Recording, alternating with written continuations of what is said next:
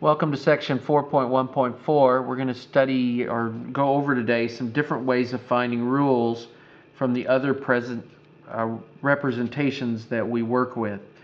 So the big questions become, how do I write a rule from both a pattern, a graph, and a table? And how do I make a pattern from a rule? Now, in your book, up at the top of the corner of that first page, they give you this little diagram here. Remember, we're talking about shortcuts to get from each representation to the other. So that's going to be our focus. So first we're going to take a look at problem 26. In problem 26, they asked us to look at some patterns we've used before and some rules. And I'm going to write them down, again, right next to their patterns. Okay? We had y equals 4x plus 2, y equals 4x plus 1, y equals 4x plus 3, and y equals 2x plus 3. Those were all those rules, and here were their different patterns. Where did we see, well, let me go back for a moment.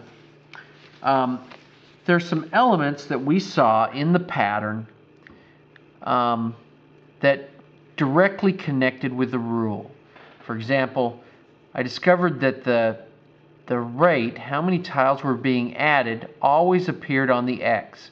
So here they're adding 4 tiles and they're adding 4 more, so it's growing by 4. Here it was growing by 4, and so its rule had a growth of 4. Here it's growing by 4, so its rule had a 4 being multiplied by the X. Down at the bottom, this rule only added 2 tiles each time. So it was a growth rate of 2. Remember that these numbers came from the number of tiles in figure 0. So if I look at my patterns and I look at figure 0 here had 2, figure 0 here had 1, figure 0 here had 3, and figure 0 here had 3. Now, that all ties in to this kind of table that we're going to have you make. I'm going to suggest that you copy and make one of these on your own. But our rules are in this form, y equals mx plus b. If I look at these rules, I see that they're in a form. Just like if I sign my children up for something, they give me a form that says put the first name here, put the last name here.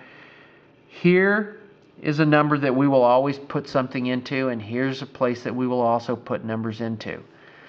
Now, these numbers represented how much they were growing. So for right now, we're just going to put that down as growth.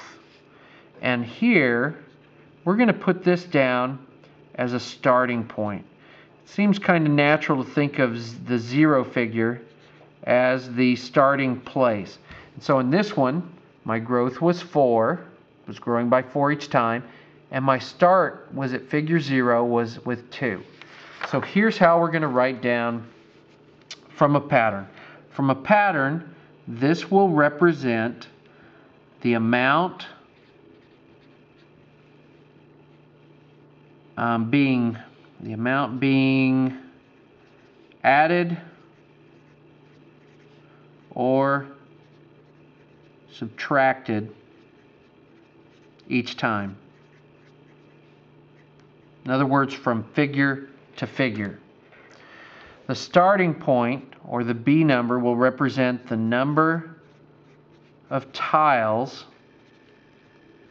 in figure number 0. The number of tiles in figure number 0. Now, we saw that in the pattern.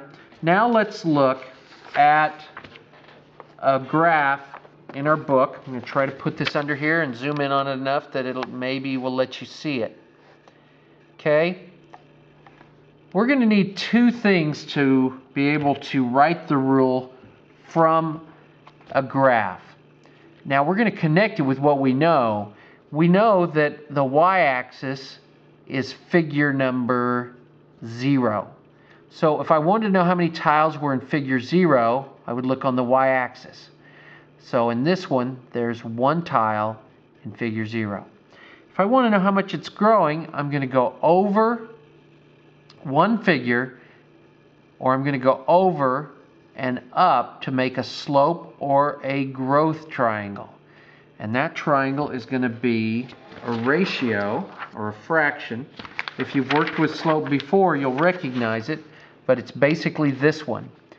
Basically, the rise over the run, or as I sometimes will tell people, it's the vertical change over the horizontal change. And so I'm going to write a fraction. So if I write that fraction for this graph, it's going to be, let's see, it's going over, so here's the growth triangle. It's going over 1, and let's see, it's going from 1 to 4. So that would be a change of 3. Make sure to use the numbers on the side and not just count the blocks, or you might get it wrong. I told you we were going to put the rise over the run, which makes this 3 over 1. So its rate of change is 3 over 1, or 3. So we're ready to write the rule. This was the growth. The growth came from the slope or growth triangle, which in this case is 3.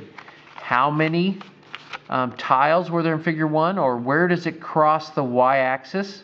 At 1. I'm going to put a 1 in there. So the rule for this graph is y equals 3x plus 1. Okay, let's go now and let's put into our chart how we're going to connect it to this form. Okay. Okay, so from a graph, the m value from the graph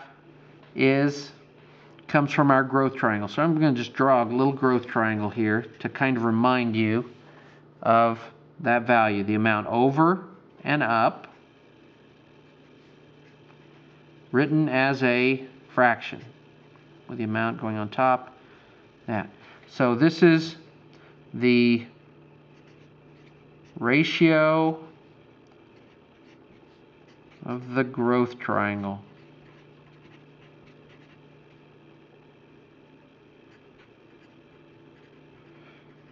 If you already know how to find slope, go ahead and count it as the slope triangle.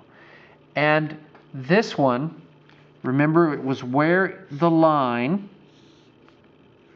crossed the y-axis. So this would be the number